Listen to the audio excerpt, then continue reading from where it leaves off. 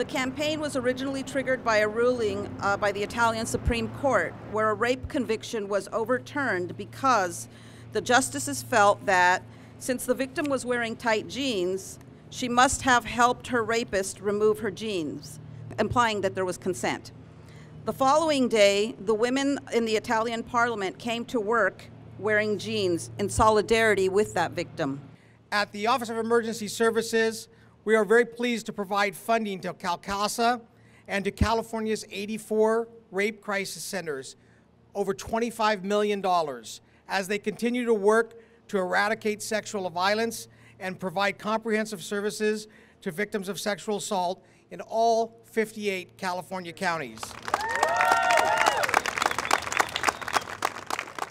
We all need to act to ensure that our college campuses, our workplaces, and our communities are safe and free from sexual violence. Thank you for coming out here today.